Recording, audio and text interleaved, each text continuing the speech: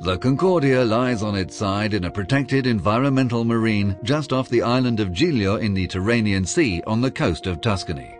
A complete analysis of sea life and water quality, including mapping seagrasses and coral, will take place prior to the start of the recovery. The 44,600 tons of the Concordia make this the largest and most complex recovery ever attempted.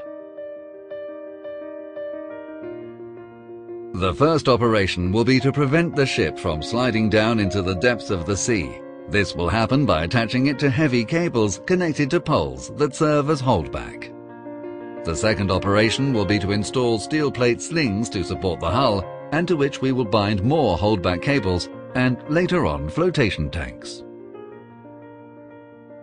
The third operation will consist of placing large sand and cement bags beneath the hull to hold the steel plates and further support the hull. Restraining poles will be drilled into the seabed using a closed-circuit technique which guarantees no debris will contaminate the water.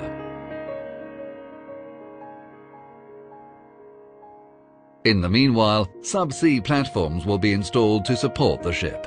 These platform sections have a dimension of 40 by 40 meters and will be anchored to the seabed through the restraining poles. Floating tanks will be welded to the hull on the port side of the ship. With flotation tanks and pullers in place, the ship will be ready to move back to its natural position. This will be done via a pulling machine which slowly rolls the ship upright. The holdbacks will assure the ship does not slide down the seabed.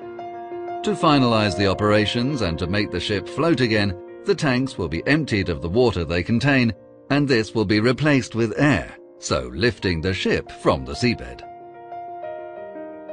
Once the ship has departed, we will remove the entire structure used during the recovery operations. Poles will be cut at the seabed level, platforms will be removed, and the seagrasses replanted. Great attention will be paid to the marine environment, including water and air quality, taking all precautions to avoid any type of contamination. We intend to do everything possible to restore the original environmental conditions of the island of Giglio.